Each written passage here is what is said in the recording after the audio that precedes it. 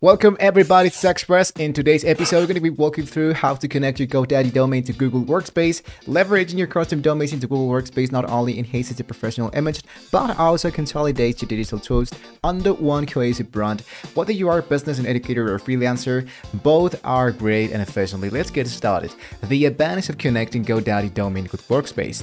Connecting your GoDaddy domain to Google Workspace allows you to use Google's powerful suite of tools on your own domain name, be it for email, calendar, or other collaboration tools.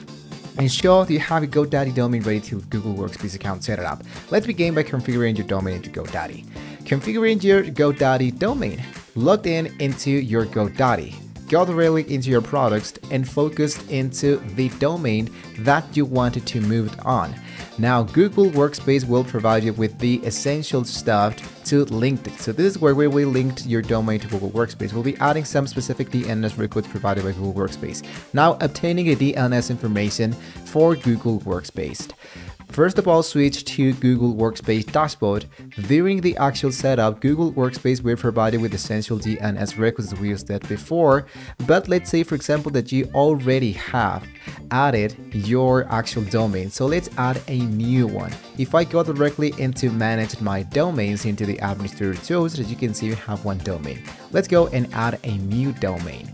Now here into your domain name, what you want to do is to paste the domain that you have into GoDaddy, which in this case is this one. And there we go.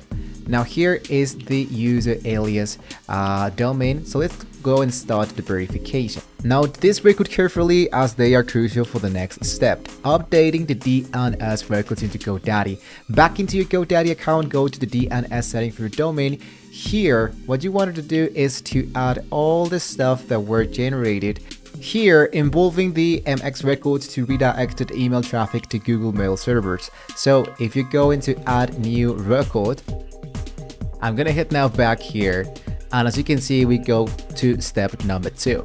As you can see, we have the verification record of TXT verification, and here we needed to copy the verification code, which is actually this one. Now in here we have the host name, the alias. If this one has a TTL, just leave it like that and come back here and protect the domain. So let's go here into your domain. Once again, I'm going to try to reload the page.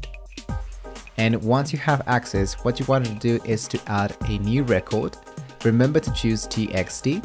Now here into name, we can go for add. The value should be exactly this one. So I'm going to copy it, paste it in here, and the TTL, you can enter any value. So in this case, I'm going to just leave this by default and hit now into save. So succeed, your DNS record has been updated successfully.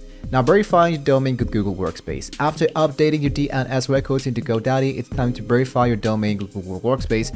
The verification is essential to activate your Workspace services with a custom domain, hitting to protect your domain.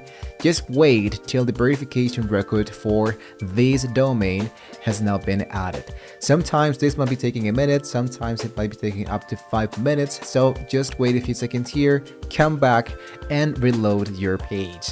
And there we go. You should go directly into done, and you should see that your verified domain has now been successfully done. That is it. You have successfully connected your GoDaddy domain to Google Workspace. Now you can enjoy the full suite of Google Workspace tools with a domain name that showcases your brand and professionalism.